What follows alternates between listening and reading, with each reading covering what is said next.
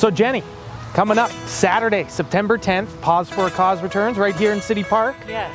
Oh, what do you got planned? Well, we're so excited about the day. It's an important event for us. It happens in 30 communities across BC.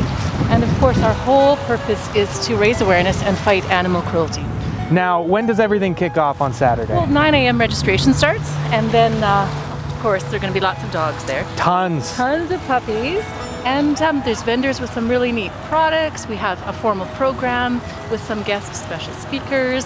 And there's some agility tricks and pet tricks. And then also we invite people to show us their tricks, what their pets can do.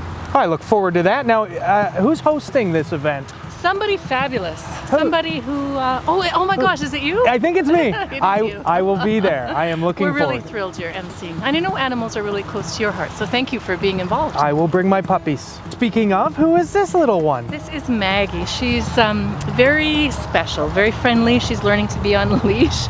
She came to us as a puppy and needed a home, so she found her forever home, and she's just another reason why we do this walk, to raise awareness of animal welfare and care, and of course to place special girls like her in their forever homes.